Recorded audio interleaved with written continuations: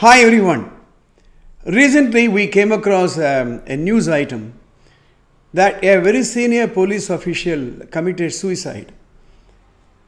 For whatever reason, I'm sure people will go into the details which made him to take that decision. It's very unfortunate. Well, that is not the isolated incident.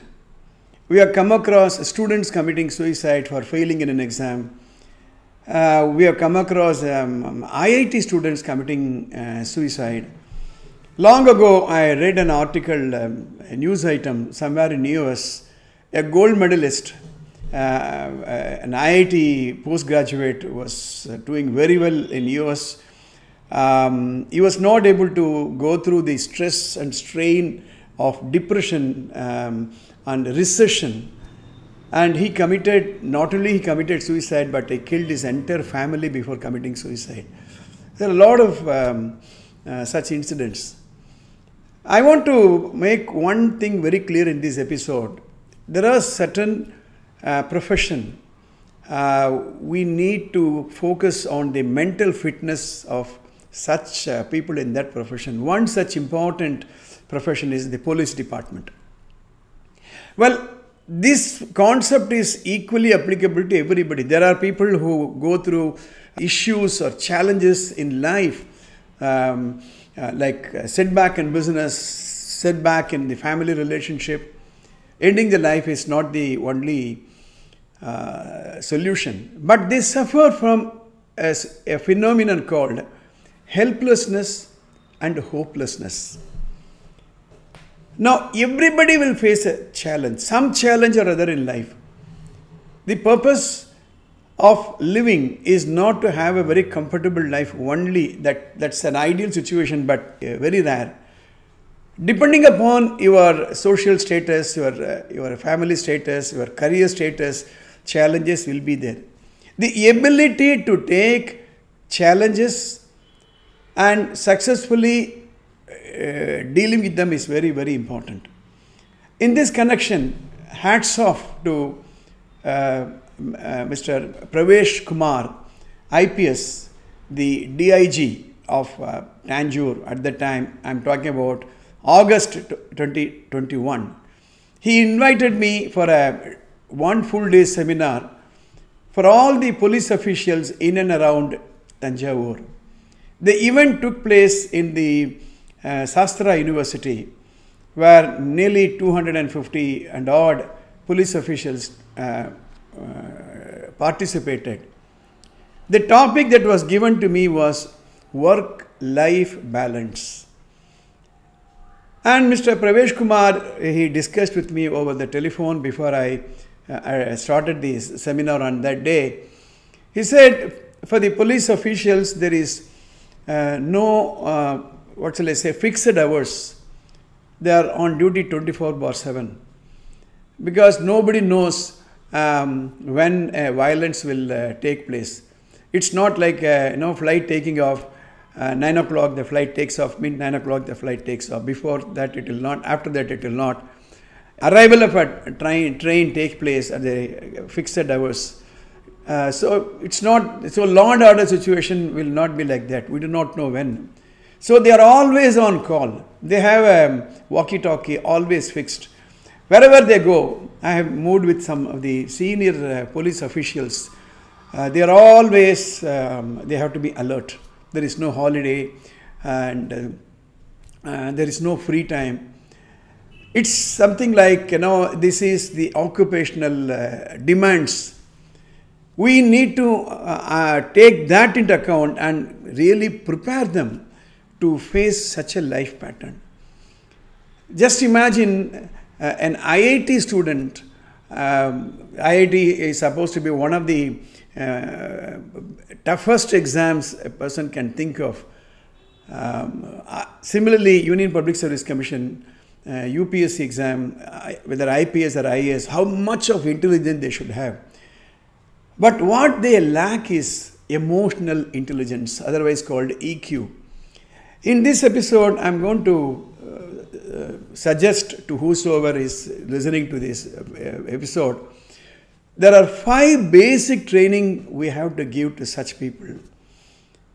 First one is called time management. I keep telling in my time management seminars that time management is a misnomer. Nobody can manage time because we have no control on time. 60 seconds a minute, 60 minutes an hour, 24 hours a day, 365 days in a year, 30 days a month, 7 days a week. These are all fixed concepts. You cannot do anything. Just because your job is demanding, you cannot have an extra hour. So one has to balance between these 24 hours, no less, no more. So we need to train them on how they want to prioritize.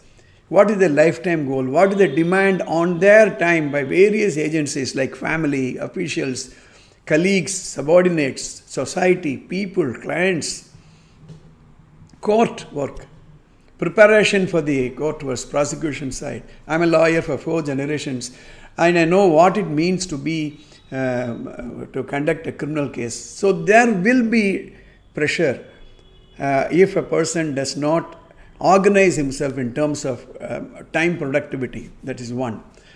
Second one is called a thought management. Thought management. Now, in fact, I used to give lectures on what is called a thought architecture. Thought architecture.